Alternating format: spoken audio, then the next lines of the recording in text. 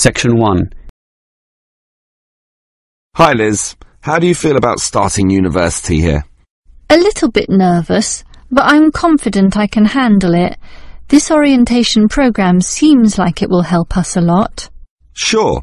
I'm looking at the timetable here myself. It seems that there are choices available. I can see. So, what are you going to do Monday afternoon? In the morning we all have the opening lecture, but it looks like we have a choice later that day, as you said. Well, the careers lecture might be helpful, but I am interested in the uni tour. It's probably too early to be thinking of careers now anyway, and I want to know what's what at this new university, so I'm doing the tour. All right, I'll come along with you. Might learn something interesting. After all, we haven't seen much of this place yet, and we will be spending 4 years here. Tuesday is another full day too. In the afternoon there's a lecture about study skills, but that morning offers another choice. Library tour or student union induction? What do you think? I think the student union is very important, but we can go there any time, right? So we should take advantage of the library tour while it's being offered. Maybe the week after, you and I can go to the student union. Library it is then. Now, Wednesday has a free session in the morning, but after lunch there's a choice between visiting the computer lab or attending a lecture on our legal rights. Well, law and rights are important, but computers are the basis of everything these days, so I'm going to the computer lab. Don't you think knowing our legal rights is equally, if not more important? We live in a very litigious and complex society now. Sure, but it's something we can pick up later, so let's leave that one out. OK. Let me see the timetable. Thursday is a free day, and the week winds up with some celebrations on Friday afternoon. It looks like a fun choice too. There's either a barbecue on the main lawn or the dance. I never pass up the chance to eat something. What about you? If I can get a free meal, I'll take it any day, and I'm not good at dancing anyway. Well, that's that decided, right? Right. Guess what, Liz? There's another interesting thing in this orientation booklet, and it looks important, about a style guide. What's that? Take a look yourself. It seems to be a set of rules regarding how to present written work, essays and that sort of thing to the lecturers. They want a uniform style of presentation.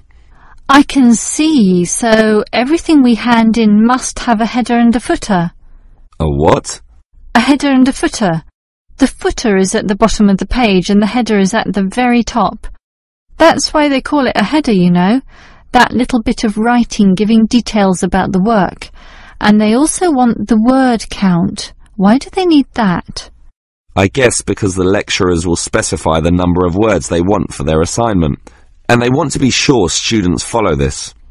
And even the heading on the page has to be a specific dimension, 16 points and bold print and underlined. And subheadings are 14 points, and the font has to be Arial for everything. Yes, the main text is Arial too, as you said, and the size is 12 points, with the header and footer being slightly smaller at 10 points each. Well, it seems logical. The size of everything is in proportion to its importance, but why do they need the spacing of the main text to be 1.5? The header and footer are different. They're only single-spaced. Probably to allow the teacher to insert comments or corrections, or just to make it all more readable, I suppose.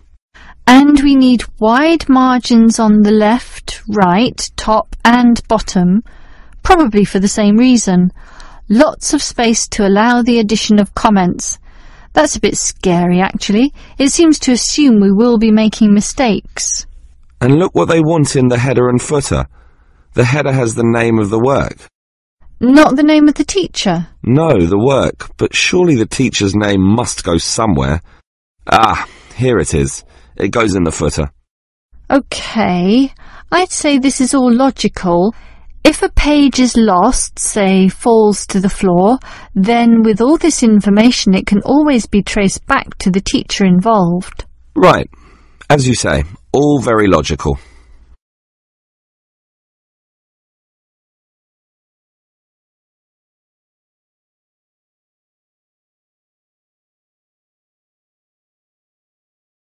Section 2. Most of us are familiar with a local park. We spend time there, play there, and have some of our best memories in these places. But what is a park?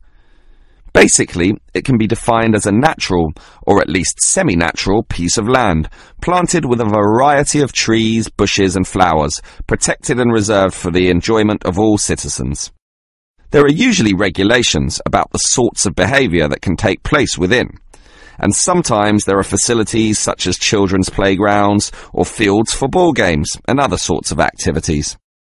For this reason, if there is grass, it is kept short, and this also discourages the breeding of insect pests. A well-maintained park actually needs a lot of people to look after it, and more so if the park showcases special plants, flowers or trees, in which case it is called a botanic garden. In complete contrast, if the park is big and remote enough, it is sometimes designated as a wilderness park, to be left completely alone and untouched, protected from all development in order to allow wild species, both plant and animal, to live undisturbed. But it is the urban park, the sort of park that most people are familiar with, that I want to talk about now.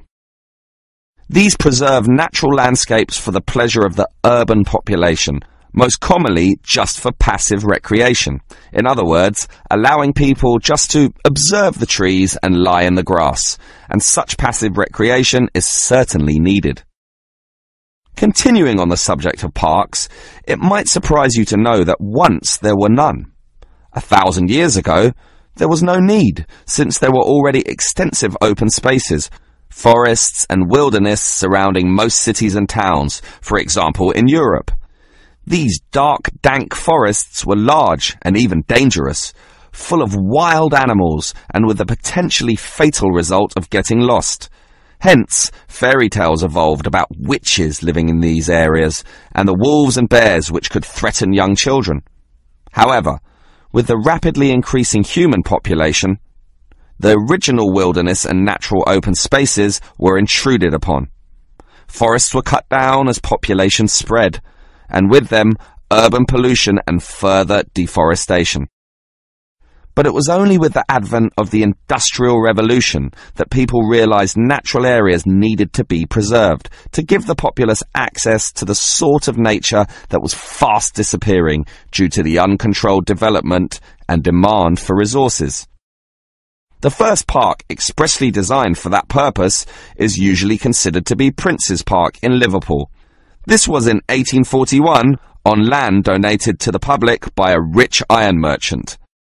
With such a generous donation, worth about £50,000, the council decided to invest £5,000 of its own money in making it look good.